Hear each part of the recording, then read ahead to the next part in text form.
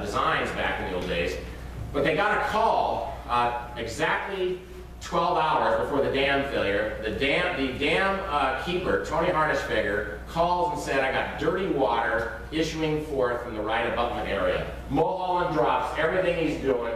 He gets his assistant chief engineer in the car with him and his chauffeur. He never learned to drive, and they speed up there right away to see what this dirty water is issuing forth from the right abutment to look into it.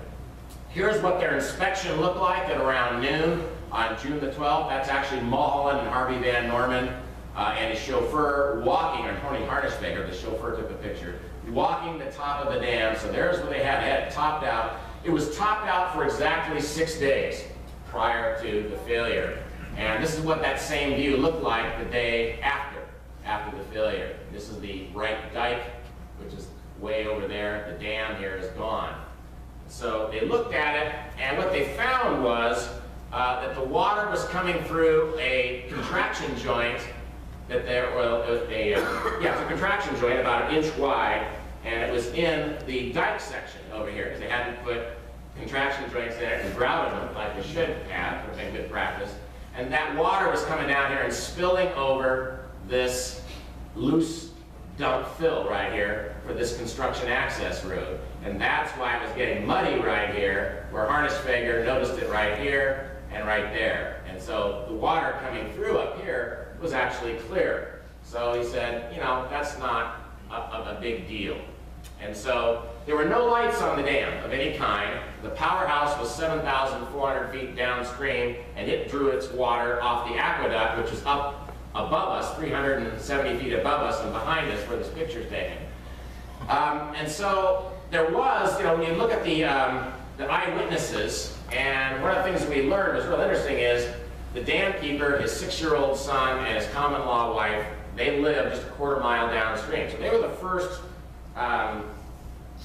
first victims, but the boy's body and Tony Harnischfeger's body are never found. But Leona Johnson's partially clothed body is found pinched between some of the blocks right up here near the dam site.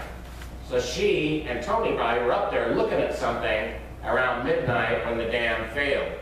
And because one passerby noted lights in the canyon right below the dam within an hour of the failure. Here's actually looking, that's the dam keeper's house right now, where he lived. There's the dam, looking up at it. Yeah, you guys think like me too.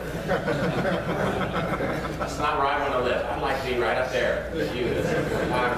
Anyway, this is the contractor's back plan. You see he's just topping off here, he's almost done with it when it was under construction. You can see this loose dump side cast fill was real common in those days, and so were vertical cuts made with track-mounted steam shovels.